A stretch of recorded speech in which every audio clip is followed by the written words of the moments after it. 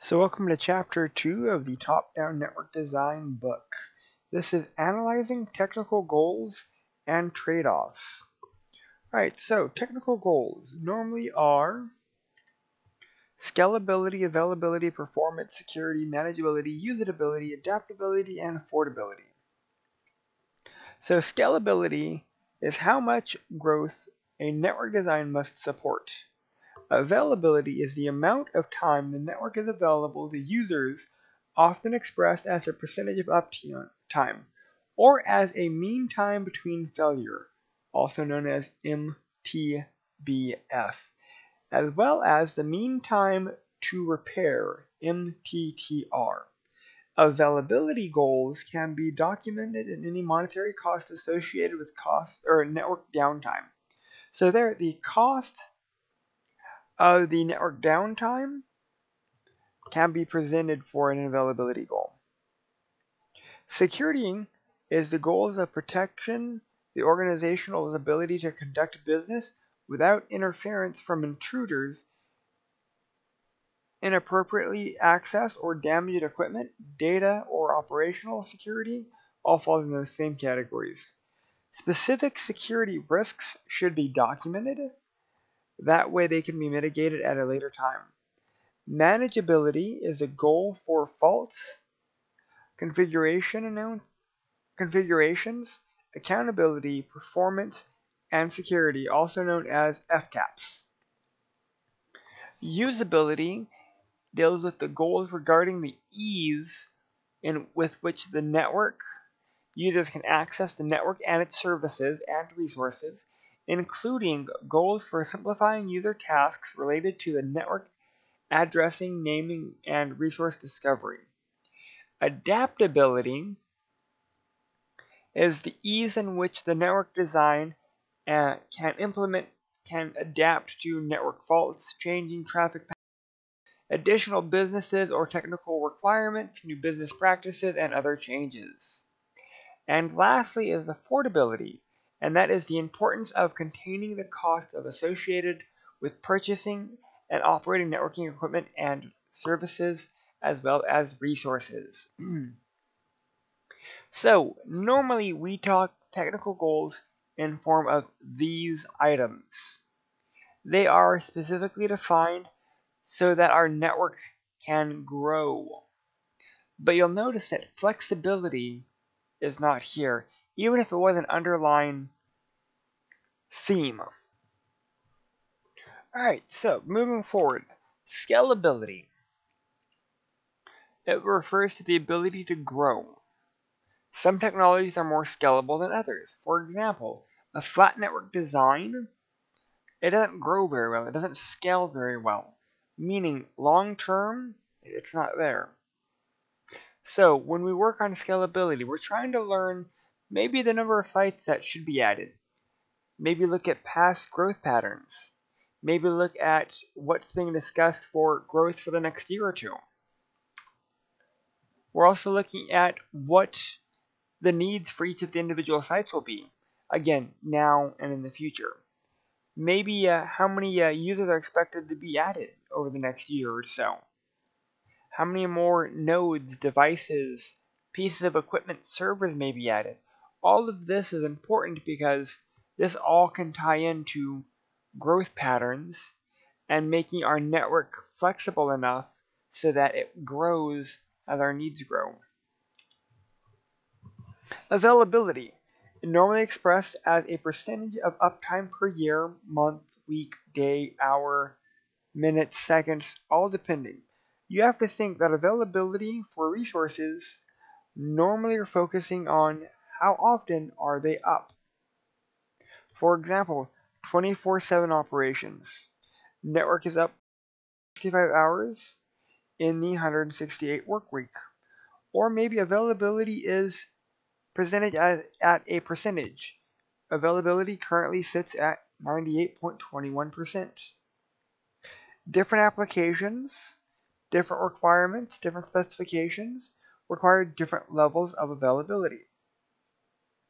A lot of enterprises may want what they refer to as 5 nines, That means uptime is 99.9999%. And that is of time during the work week. A nice breakdown is, if we're looking at 5 nines, we are looking at downtime in minutes. That's 5 minutes per year.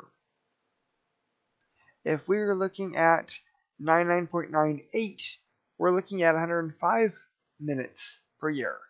99.95, 263 minutes.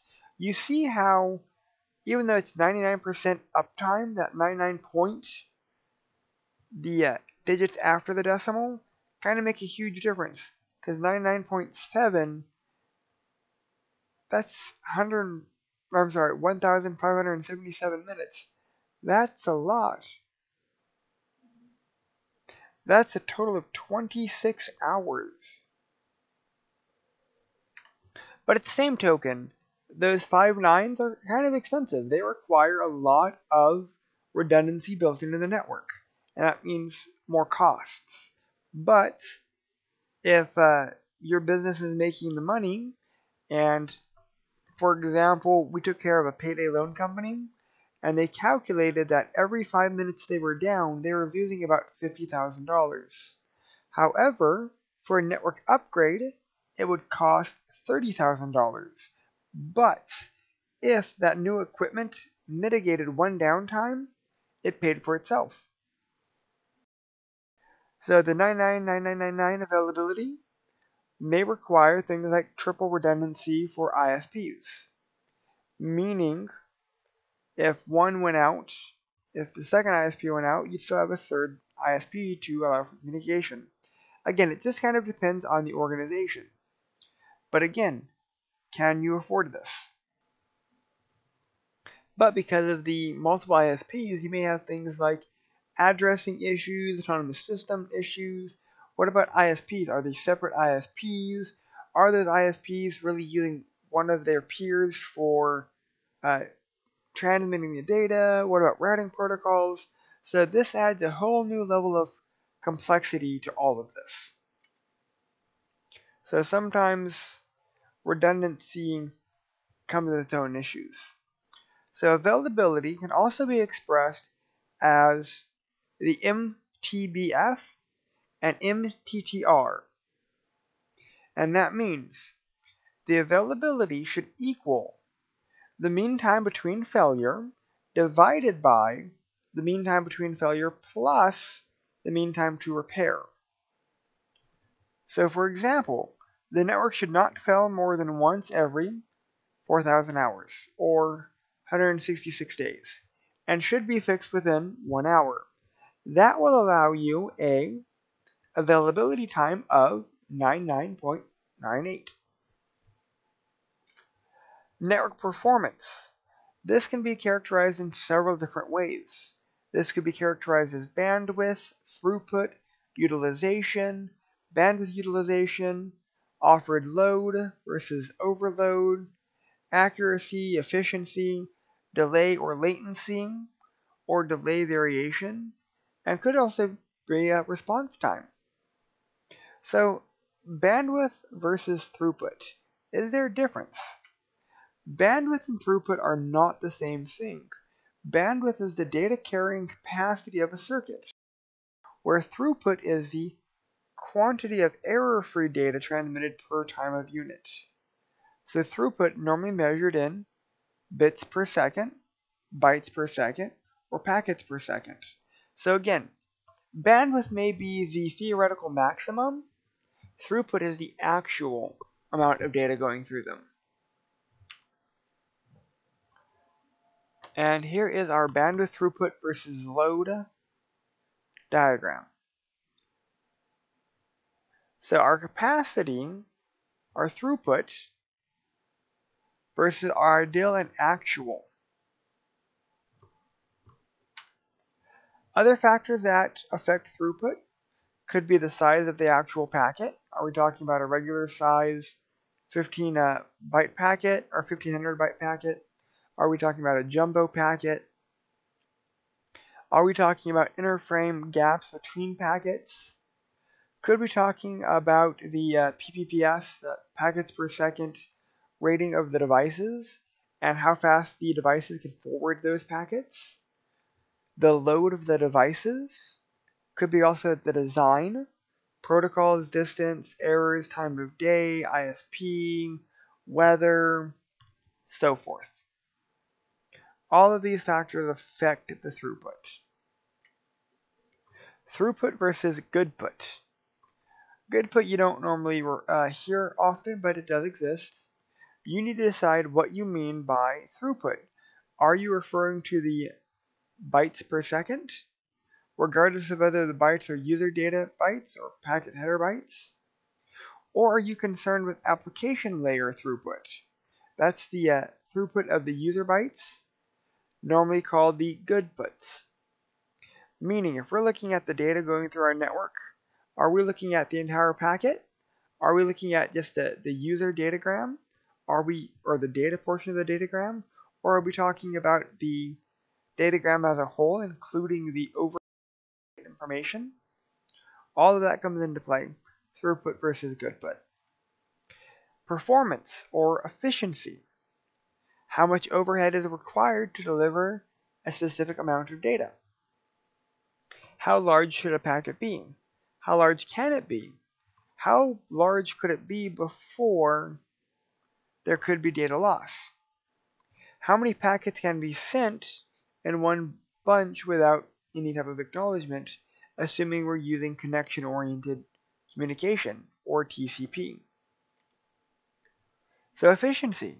If we have several small frames versus several large frames are more efficient, less overhead. However, if a large frame does need to be resent, that's a large amount of data. So what about the delay from the user's point of view? The response time.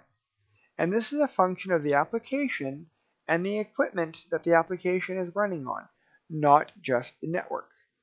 We're looking at that the average user is expecting to see something on the screen within 100 or 200 milliseconds. We live in an age of right now. So if it's taking too long, even just half a second, it's showing that the response time is not adequate. Delay from the engineer's point of view, and that's going to be the propagation of delay. And that's going to be the signal traveling in a cable is about 2/3 the speed of light in a vacuum. Meaning, transmission delay, also known as serialization delay, is the time to put a digital data onto a transmission line.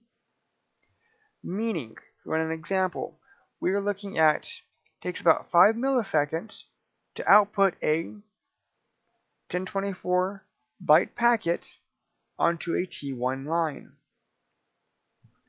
Other forms of delay from the engineer's point of view could be packet switching delay or even querying delay. So querying delay and bandwidth utilization, as we see that as the average utilization goes up, so does the average query depth. Examples. A packet switch has 5 users, each offering a packet at a rate of 10 packets per second. The average length of the packet is 1024 bits. The packet switch needs to transmit this data over a 56K WAN circuit. So that means our load is we have 5 users at 10 packets per second. Each packet is about 1024 bits. So we are looking at 51,200 bits per second. Utilization is going to be our load divided by the transmission bandwidth. So here we have our 51,200 divided by our 56K circuit. So that's going to mean we have about an average of 91.4%. So that means the average number of packets in queue is around about 10.63 packets.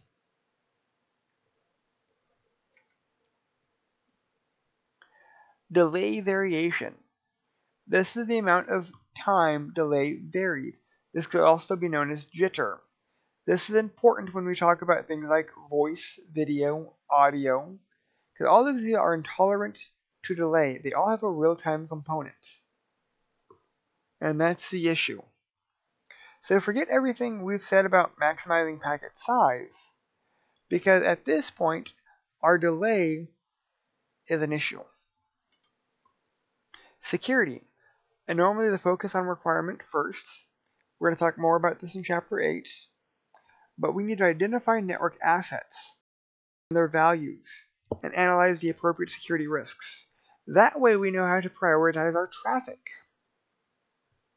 We may need to know that we have to prioritize HR traffic over everyone else, or quality of service for voice or video above everything else. You're going to have to do some type of risk analysis to figure this out. Network assets. They can include things from like hardware, software, applications, data. Data could include things like intellectual property, trade secrets. Could also be things like reputation. Network assets could be lots of network resources. So do keep that in mind. Security risks. Hacked networked devices is a normal risk. Data can be intercepted, analyzed, altered, or deleted in transit. Things like user passwords could be compromised. Reconnaissance of an attack, or even things like denial of service. All of these are huge security risks. So we have to be implementing some type of security measures to mitigate these risks. Manageability. Things like managing the fault tolerance of the network, managing the configuration, accountability, the performance, and the security. All of those focus on the manageability of the overall network. Usability.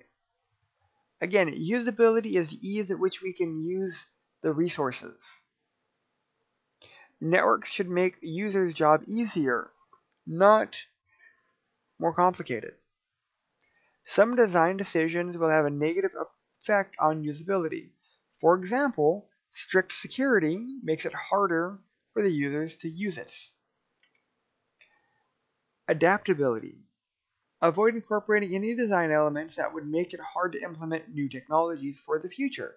That's pretty straightforward. We need to keep a more fluid, flexible design so that we can adapt to changing.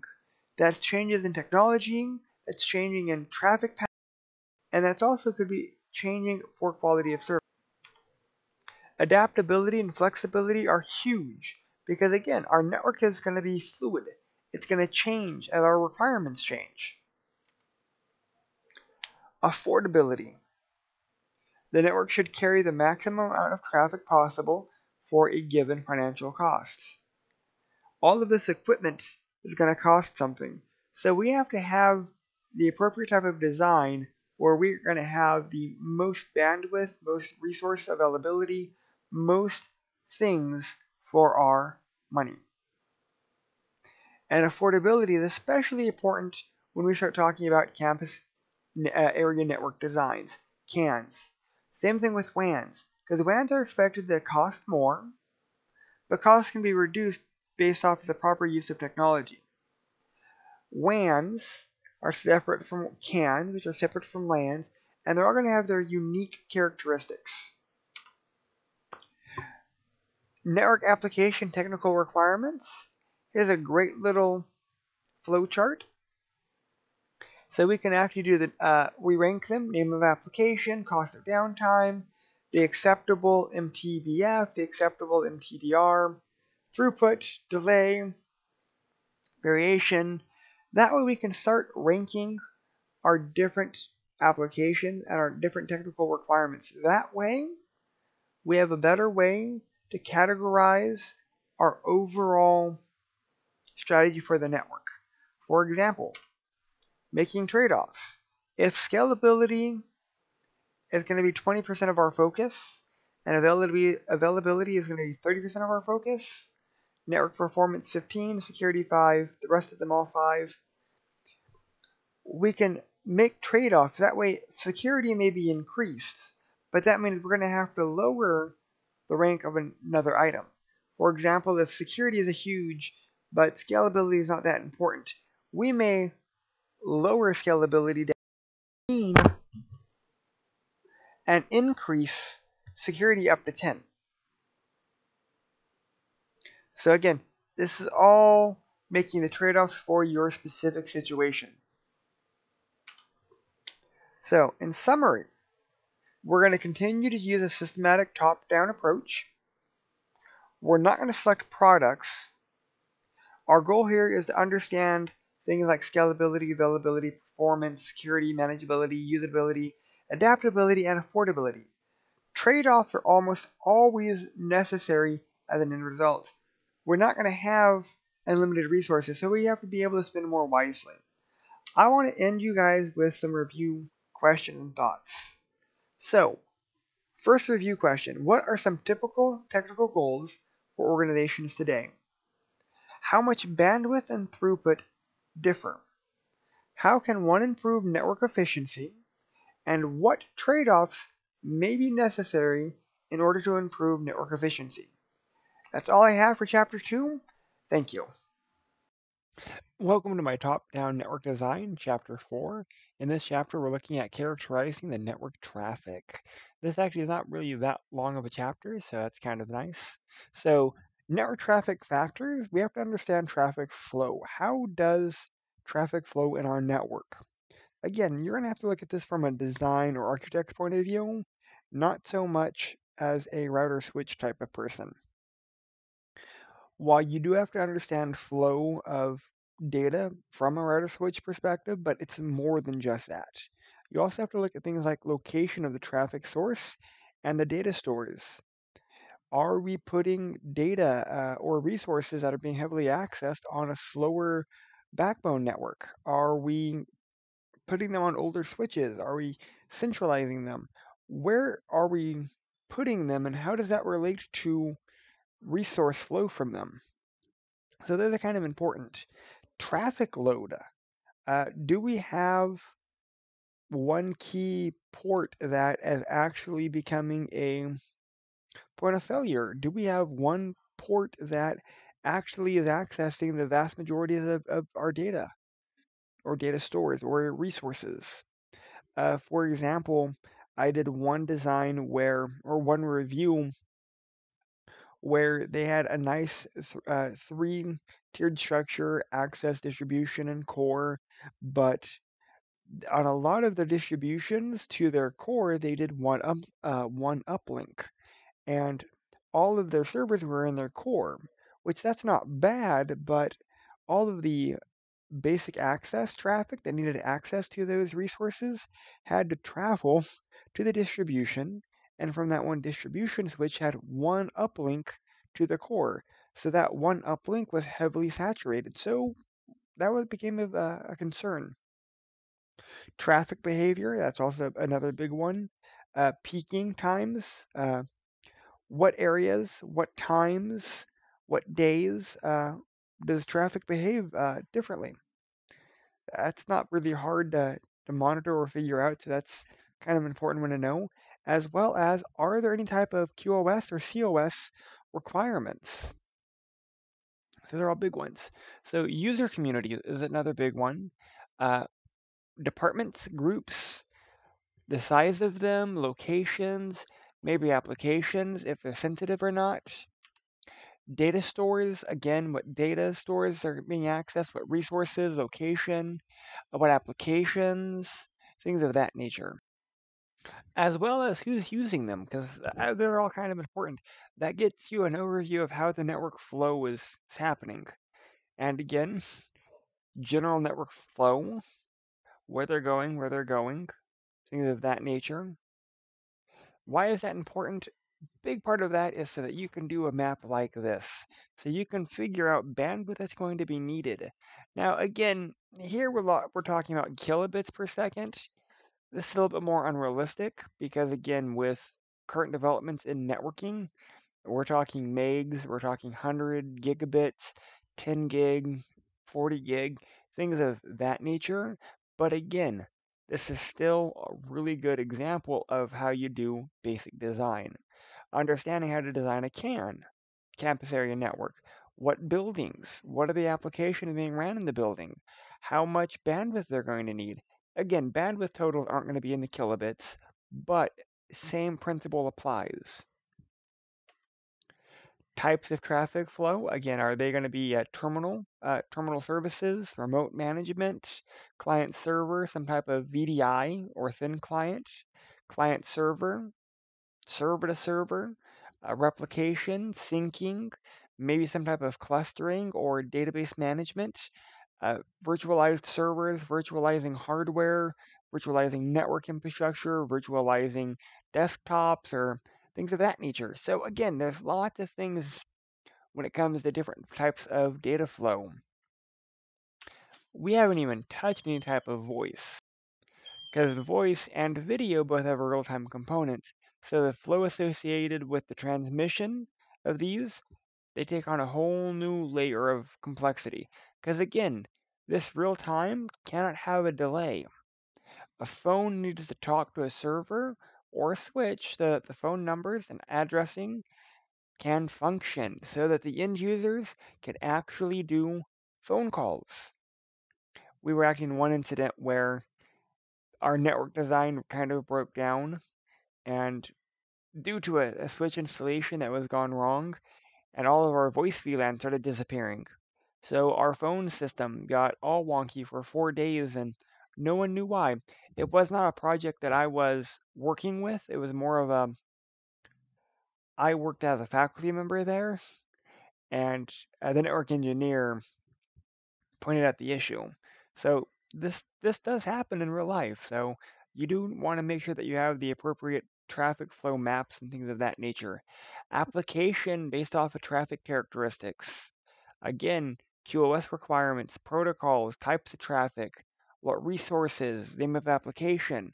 All of this type of things are important because all of this goes back to how do we actually categorize, organize our data structure? How do we organize our network?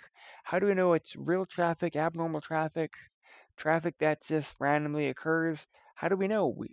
Without this type of documentation, we don't. Traffic load could be the number of workstations, could be average latency time to access a resource, or it could just be load on those pieces of equipment, the load on the switch, the load on the router, the load on the link as it communicates with different layers. All of these become important information that you have to be able to detail. Size of objects on the network. Again, these numbers are kind of unrealistic. Some of them maybe, but we're talking megs and hundreds of megs and gigs and things of that nature, because this is more of the transmission and storage. So we have to remember bits versus bytes, and how much data are we passing on the network.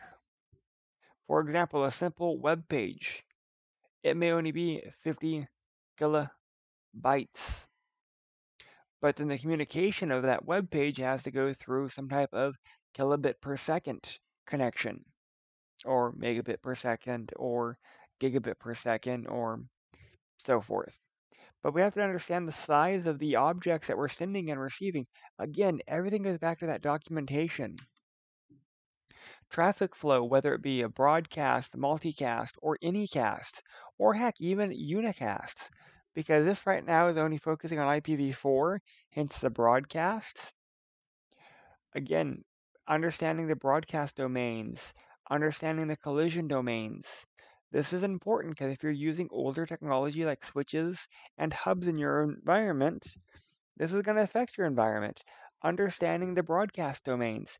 If we have one large broadcast domain like a campus area network, it's campus wide, and a PC sends a broadcast, those are wasted resources going everywhere just because the improper segmentation of broadcast domains. That's a huge thing. All right, network efficiency. That could be things like overhead because of link failure, overhead because of retransmission, overhead because of things like frame sizing. Are we using the traditional 1500 MTU? Are we using a jumbo frame? Are we dealing with certain protocols that have overhead?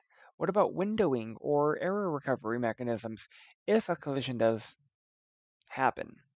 Again, we've already talked about these in previous chapters, but these are all things that you have to think about when you're talking about efficiency.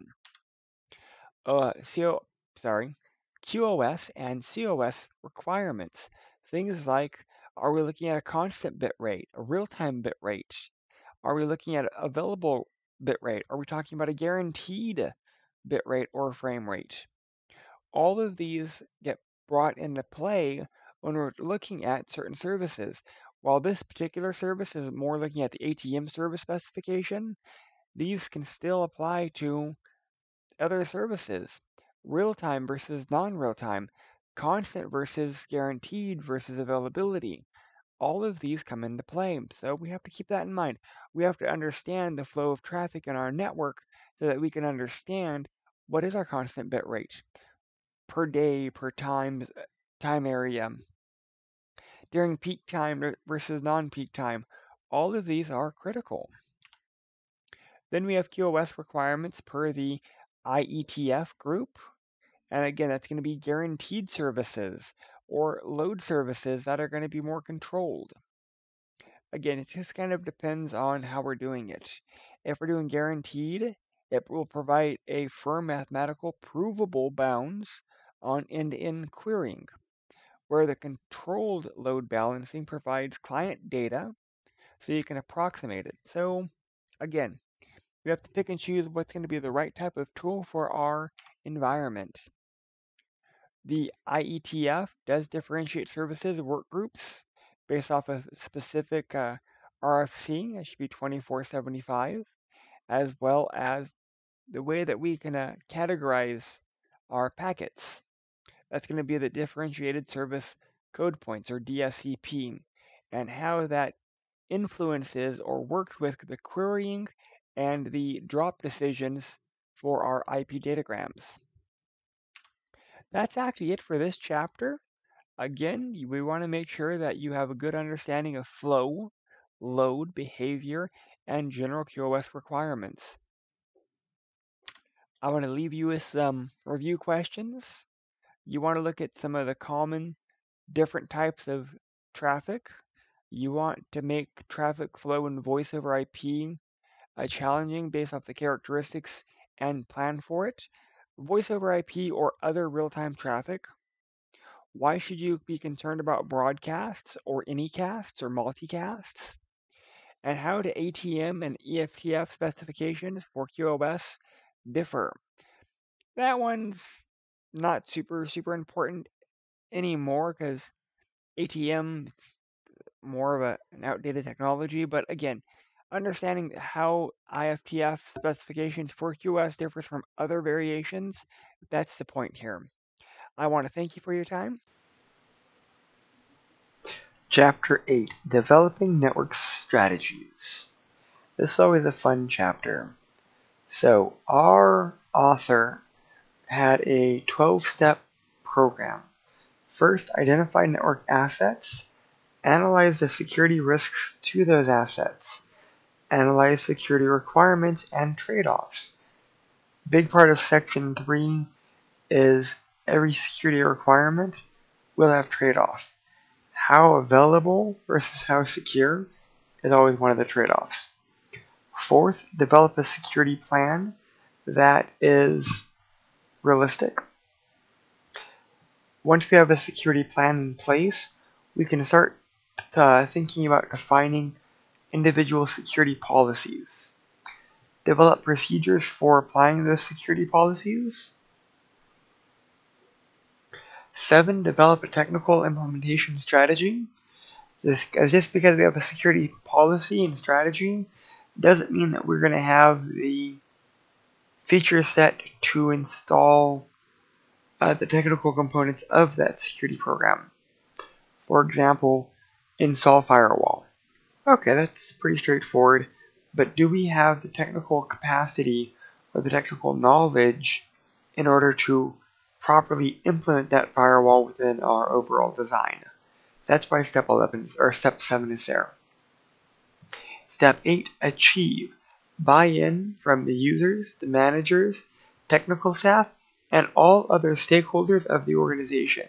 You have to have everyone on board in order for these programs to be successful. Step 9, train users, managers, and technical staff in policies and procedures that we have developed. Step 10, implement the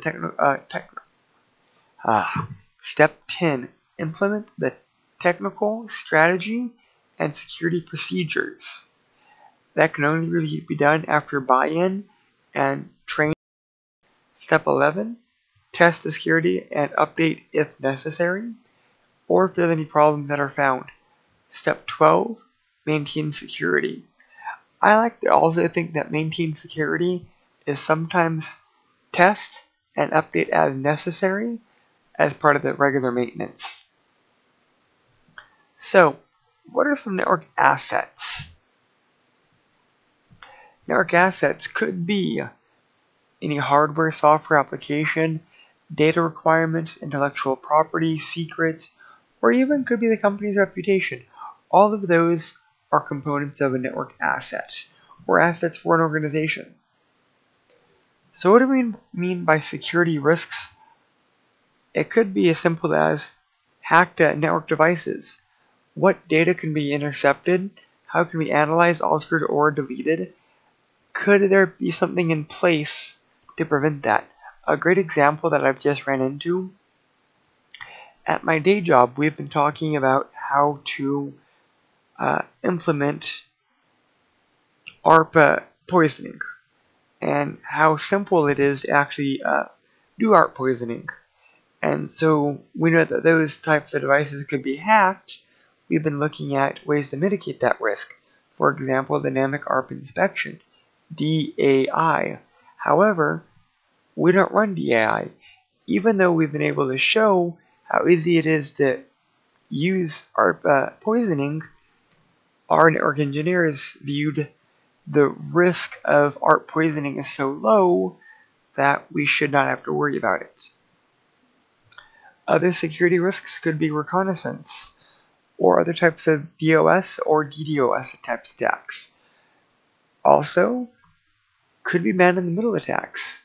Because we already talked about data intercepted, analyzed, and altered, what about data integrity? Those are all good risk factors to think about. Risk trade-offs. Within any form of security, we have trade-offs. The trade-offs between the security goals and other goals. For example, affordability. Let's make things super secure, but can we afford to? That's always a fun one. Usability. If we make it so tight, so secure, is it still usable? What about performance? Realistically, if we make our VoIP so secure, yet we're not able to make phone calls, does that defeat the purpose of that technology? Next, availability. That's pretty straightforward. We need to have our resources available, but if we make it too secure that nothing is available, we're not meeting our security goal. Lastly, manageability. That's pretty straightforward. So an example of a trade-off is that the security can reduce network redundancy. If all network traffic must go through an encrypted device, for example, we may have one firewall, and that becomes a single point of failure. That defeats the purpose of being secure. Next, security plan. A security plan is normally a high-level document that proposes that an organization is going to do to meet specific security requirements. That could also include times, duties, people, and resources that may be required to develop the policies and how those policies will achieve the implementation of those policies. How could those policies and the implementation of those policies also meet the overall security goal or objective that our plan is supposed to be meeting? Security policy. Per one of the RFCs, RFC 2196, a site security handbook, is a security policy is a formal statement of the rules by which given access to an organization's technology and information assets must abide. But at the same time, we actually have to have a site security handbook, and most organizations don't. Most organizations have a written policy, for those that do, but they're not enforceable, or they're not enforced. So, a policy should address the access, accountability, authentication, privacy, and technologies, but should also talk about things like enforcement. How are we going to enforce our policy? Us having a rule but never enforcing it does no good for that rule. Security mechanisms could be our AAA, authentication, authorization, accounting, could also be physical access, for example, access control, or magnetic locks or locking doors. Could also be technology assets like data encryption, filtering software, firewalls, IDSs/IPSs. Those are all good ones. So, let's talk about encryption for a second. Since we already talked about our AAA, what about our CIA?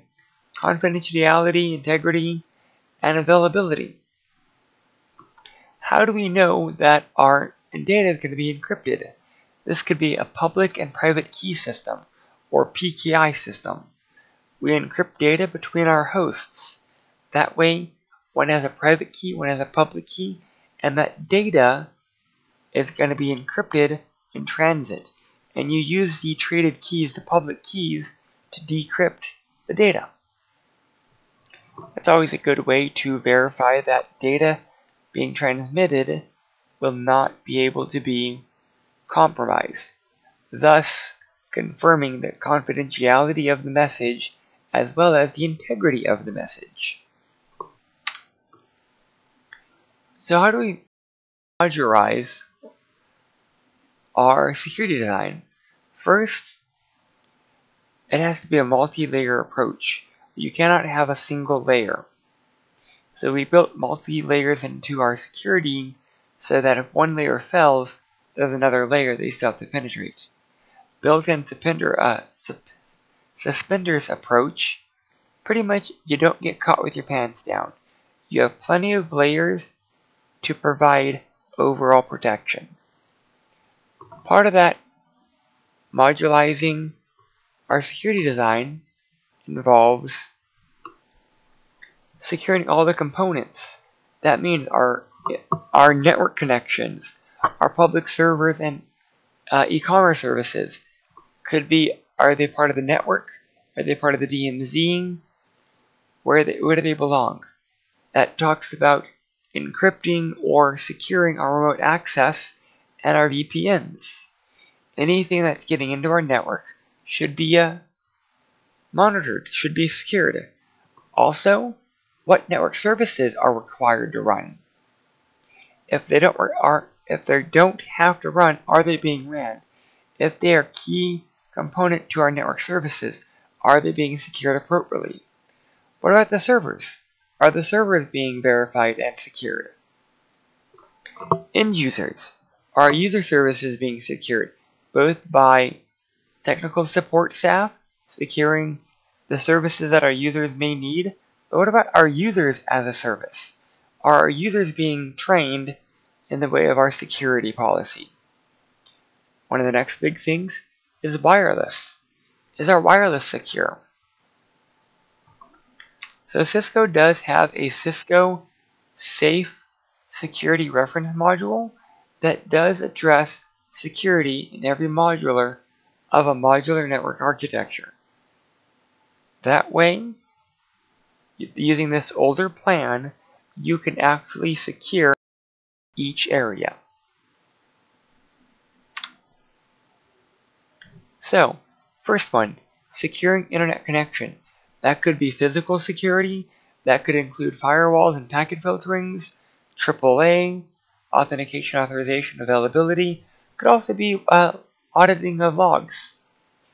Well-defined exit and entry points, into the facility, into our network equipment, as well as are our routing and switching protocols secured? That's always a big one because many organizations fail to do that. Securing our public resources. For example, securing service in a DMZ, running firewalls on the servers themselves, as well as a dedicated device, using reliable and up-to-date security or operating systems that are up-to-date on their security patches. Security experts recommend that FTP services not run on the same server as web services. It just happens to be that FTP users have more opportunities for reading and possibly changing files than web users do. There are hacks out there that allow FTP users to escalate their privileges on a web server. So those are things to consider. Security topology. Making sure we have the appropriate services as appropriate machines. Web, file, DNS, mail servers. Are they all on one server or are they separated? Not so much virtual versus physical servers, but is there a virtual machine for each one of these services? Is there a physical server? Should it be this type of flat file system as opposed to this one?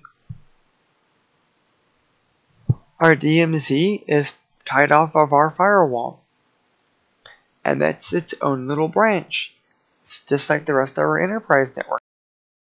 And even here, there may be a dual firewall put in place. So there could be a firewall in between the router and the internet, then the router, then another firewall between the DMZ and the internet. Cisco loves to put firewalls in very key areas. Next, securing our remote access. Again, that's physical security, as are protecting our firewalls, our VPN servers, other remote access devices. Could be one-time tokens. Could also be security protocols like CHAP, or Radius, or Tactus. AAA is also brought up again here. Physical security is going to be in a lot of these areas, but verifying that each area has the appropriate security measures to protect them. Securing network services. Treat each network device as a high-value host and harden it. Pay attention to which device you're using default passwords and get rid of them. How are you securing connecting to those devices? Are you allowing Telnet? If not, are you allowing for secured SSH? Change the welcome banner to the appropriate less welcome banner, like authorized access only. Securing our server farms. Is there firewall? Is there an IDS/IPS monitoring the servers? Are the servers kept up to date? Are the accounts appropriate? Are there weak passwords on those servers? Those are all things to consider. What about securing user services? That could also include things like applications. Are the PCs having a firewall ran on them? Are the antiviruses running and active and up to date? How are the antiviruses to begin with? Here we could also implement a written policy that specify how the software is installed, as well as what software is installed. If we're worried about physical security on our user services, we could consider 802.1x port-based security on our switches. That way, port security could control port access to our individual devices. What about securing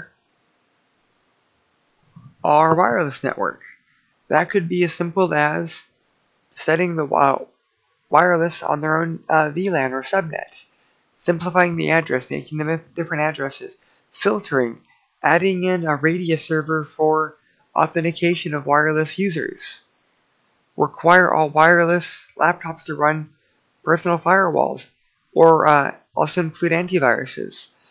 Both Windows, Microsoft products, and Cisco have NAC, Network Access Control, or NAP, Network Access Protection, so that if a wireless device gets on the network, and they'll verify the personal firewall and antivirus is up to date. If not, they get placed into an appropriate VLAN to reduce the risk of security. Not a lot of companies that I've ran into use NAC or NAP, but those are all key things in securing wireless security. That could also be wireless security, as in what wireless encryption are they running? Are they running WEP? Are they running WPA? WPA2? Is the WPA or WPA2 personal or enterprise? Is Radius tied here? That's all big other things. WEP is poor, but if that's what you have, it's better than nothing, but it's pretty weak. You can Google how to break WEP encryption and break WEP encryption within a few. WPA2 is a nice alternative. Normally it uses Advanced Encryption Standard, AES, which is a 256-bit key. This is better. However, it's not as good as WPA2, and WPA has already shown you could break into it 20-30 minutes. Part of this could also be including EAP, Intensive Authentication Protocols. That so we can couple our 802.1x with our EAP. This allows us to run things like Radius, forcing our wireless clients to authenticate against our Radius server. That way, we could pass credentials from our wireless access, from our wireless users, to our wireless access control, to a server running our Radius server. That way they could pass the credentials and verify if they're allowed on the network. If that's too protocol heavy, Cisco has a lightweight EAP that allows for mutual authentication. That way the user and the access point must be authenticated. That way you can verify that you're truly authenticating your wireless user against the appropriate Cisco device that is then authenticating against the appropriate Radius device. There are plenty of other EAP types out there, but Cisco and Microsoft really push the LEAP and PEEP, the protected EAP, and all of that is encrypted traffic to the Radius server. We could also talk about software on our wireless clients. If we're already assuming that our wireless clients are secured, what about the VPN software on the wireless clients? Are they secure? Are we verifying that passwords and credentials aren't being saved? That's part of the VPN security. And that's actually a key thing here. VPN security to verify that our mobile users are tunneling into our network so that they can securely transmit and receive sensitive data, or just data in general. That's actually it for Chapter 8. So I hope you guys took here security plans, policies, and procedures, and the different mechanisms for keeping them in place. I wanted to thank you and hope you guys have a great day. Okay, so I wanted to discuss some follow-up items. One of the first things is our APA formatting and citation. That goes for both our IPs and our discussions. Remember that we have to do all of our work according to the APA manual. So if you're not sure how to do that, go online. You can type in APA formatting, If you don't want to look it up online, you can go to any of the tutorial services. We have a writing, we have a library service. They can give you additional resources on how to do APA formatting. That's important. That's not going away. In discussions, same thing. We have to be doing our citations in our discussions, because one of the big things is, for our citations, we're building off of other people's works. So it's a way for us to verify what we're claiming is supported by the literature. So when I say something at "the sky is blue," you can take my word for it, or if I provide a citation, you can take an expert's word for it, and then I build off of that. So it just kind of increases your credibility. We should be at least citing in every post, or as much as possible, because again, we're trying to link what we've done back to the literature. Same thing in our IPs. Every paragraph should be tied to a source. Every paragraph is an idea, and every idea we need to have support within the literature. And I know at this level it's not that big of an issue, but you want to get in the habit of doing that, so when you start doing higher level work, it's second nature. Also, length. We don't need posts that are "great job." I mean, don't get me wrong, it does add to it, but when I start grading for posts, I'm not doing full credit for those that have 3 posts and 2 of them are great jobs. I don't count the great jobs as a post. For our discussion board, I'm looking for 3 solid responses with citations. For our papers, I'm looking for 3 pages of content with citations. So what I mean by content is, that's 3 papers on topic. That's not a cover page, that's not your reference page, that's 3 content pages. 2 if you're really good, but I'm really looking for 3 if you're doing diagrams. Diagrams totally are okay, as long as you're doing them within APA formatting. Lastly, grading. Again, I grade heavily off of attempt, like if you're putting an effort into it. Like if you did 2 pages and you did a few citations, and I could see that you were making an effort, I'll meet you. But if you post once, or you did a page and a half with 1 citation, you know, that really isn't you making an effort. If you get stuck, don't get me wrong, some people a page is a lot. If you get stuck, you have plenty of resources to bolster up your paper. You can contact me, I'll help you. If you don't want to contact me, we have a writing center, we have a tutorial center, we have plenty of help for you to get. If you need tutoring, there's a lot of tutoring out there. And again, provided from the school. All you have to do is say something.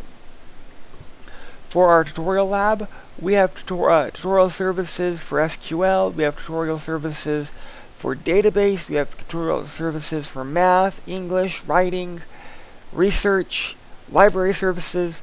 I mean, we have a great amount of tutorial services. And if we don't offer tutoring in a specific area, you can ask for it specifically, and they will find tutors for you. So you cannot get tutoring because you can. If you ask for help, the school will get it. If you cannot get it from the school, there's other help.